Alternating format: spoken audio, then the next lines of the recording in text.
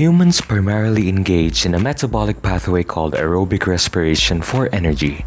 Aerobic respiration uses oxygen as an electron acceptor, which enables the burning of food. Now, what if your body demands more energy, but does not have enough oxygen to supply? The body then shifts to anaerobic respiration.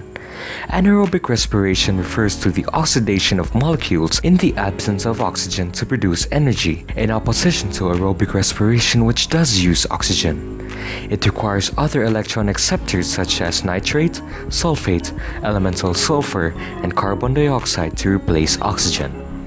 It is basically a set of chemical reactions that allow cells to gain energy from complex molecules without oxygen.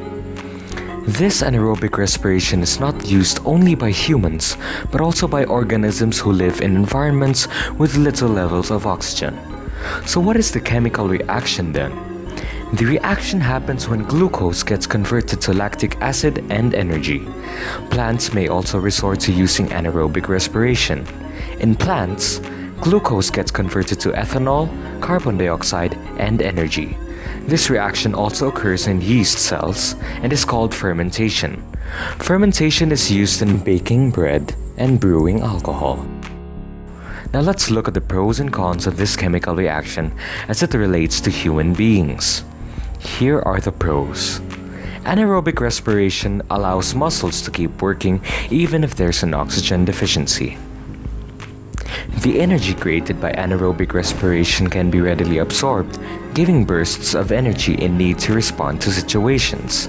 Anaerobic exercises can improve respiration rates and lactic acid thresholds. Now here are the cons. It will produce lactic acid wherein too much will cause muscle cramps. This process is a temporary solution which provides energy for only a limited amount of time, and it does not provide endurance energy. Too much anaerobic exercise pushes muscles to its limits, causing fatigue and possible injury. Muscle tissue can be consumed for energy instead of fat tissues. Now overall, anaerobic respiration is a chemical reaction that happens more often than you think. It happens in both humans and plants. It has many benefits, but it also has its disadvantages.